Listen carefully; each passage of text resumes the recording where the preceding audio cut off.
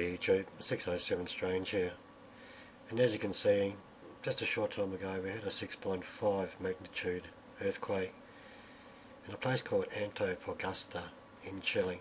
I do apologise if that's not exactly the correct way of spelling it, but it is a very, very significant earthquake, and so we just want to have a look at the USGS and see what that has to say.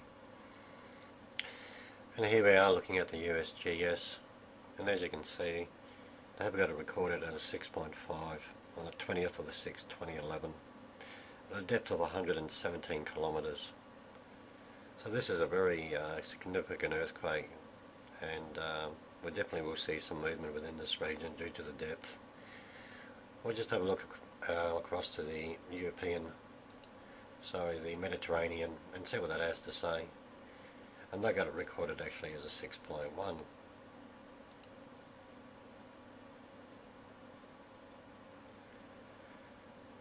So there we are, we got in the region of Antofagasta in Chile, and they got it as a depth of 100 kilometres.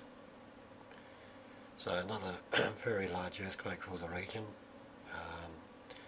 Over the past few weeks we've had one in Peru, and also one in this region just here off the coast. Sorry, I'm still getting over my cold, so I apologise for my croaky voice at the moment. But there you are, a 6.1 or 6.5, between 6.1 and 6.5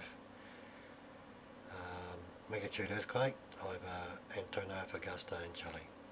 Thanks everyone, and peace to all.